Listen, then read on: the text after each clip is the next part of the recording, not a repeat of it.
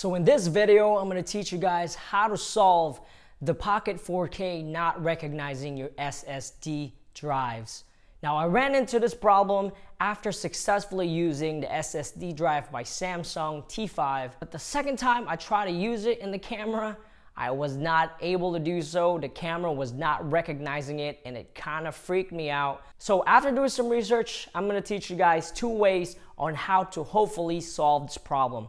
The first way is a way that I saw in BMC User. Somebody suggested to do it. It's actually not the way I solved mine, but it works. So the first thing you need to do is turn off your camera and then unplug your SSD drive.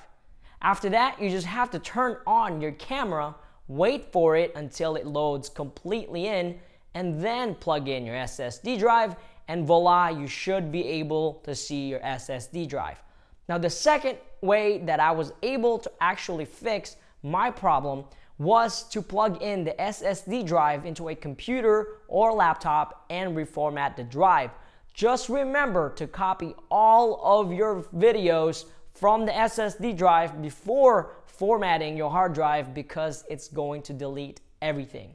After formatting your hard drive, go ahead and do the same step as step one, and you should be able to use your SSD drive. If those two methods doesn't work out, then you might want to look for another SSD drive to try, just in case that the SSD drive is the actual faulty one. Now, I know Blackmagic Design, according to BMC User, they are aware of this problem, and hopefully future firmware updates, they will fix this issue.